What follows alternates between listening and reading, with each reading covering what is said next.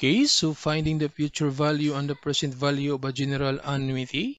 So we have this given, so quarterly payments of 2,000 pesos at the end of its term for 5 years with interest rate of 8% compounded annually. Now, since the payment interval, it's quarterly and the interest rate, that's 8% compounded annually, so we need to convert this 8% compounded annually to the interest rate compounded quarterly. Then from this problem, these are the given. So the periodic payment, that's 2,000 pesos. This M sub 1, that's the payment interval. Now since quarterly, so therefore, that's 4 times in a year. So M sub 1 is equal to 4. Then the rate, that's 8%. So convert this one to decimal, 0.08. Then M sub 2, we have this compounding period. So compounded annually. So therefore, once in a year. Then the time, that's the number of years. So we have 5 years. So T, that's equal to 5.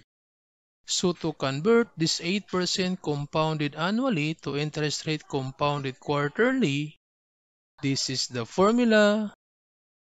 Then substitute now the values. So R, that's 0.08 over M sub 2, that's 1. Then M sub 2 is 1 over M sub 1, that's 4. Then minus 1.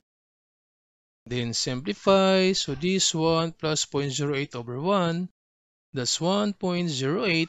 Then this 1 over 4, that's 0.25. Then minus 1.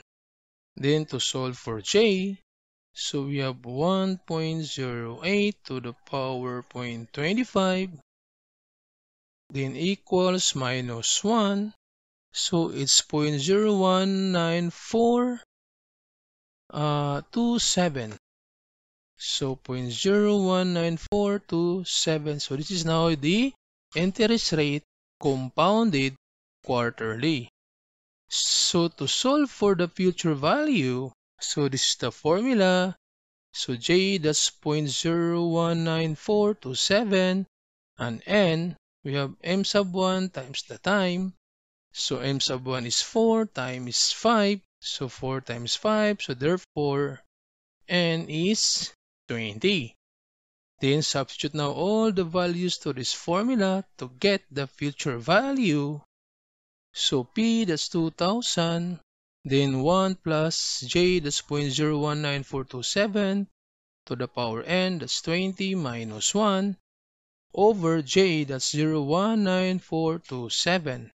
So to get the future value, so using a calculator, so we have 1.019427 to the power 20, then equals, then minus 1, equals, then divide by 0.019427 equals 10 times 2,000. So this is now the future value, 48,318.44. So 48,318.43 or 0.44.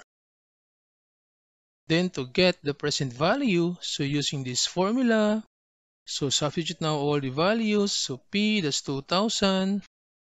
Then 1 minus 1 plus J to the power negative 20 over J. So the present value now, so using calculator, so 1 minus, so this is 1.019427 to the power negative 20 equals, then divide by 0.019427 equals, then times this 2,000. So this is now the present value, 32,884.42. So 32,884.42. So this is how to solve the future value and the present value of a general annuity.